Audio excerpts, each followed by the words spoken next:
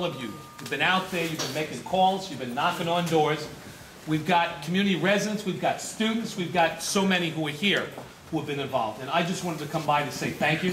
Thank you for your involvement. It is the work that you're doing now, the grassroots work, the phone calls, the knocking on the doors, the canvassing, reaching out and getting literature out. That's how we're going to win this election.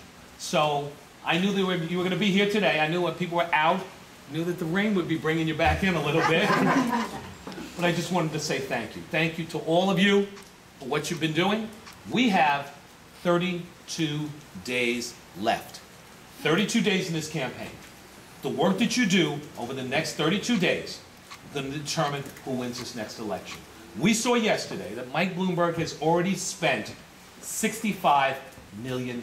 I definitely can't beat him on TV and radio, but I can beat him with the work that you do.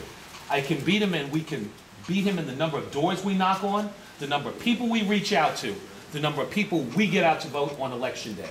That's exactly how we're going to win this election. So I just wanted to thank our district leader, Costa, for the work he's doing.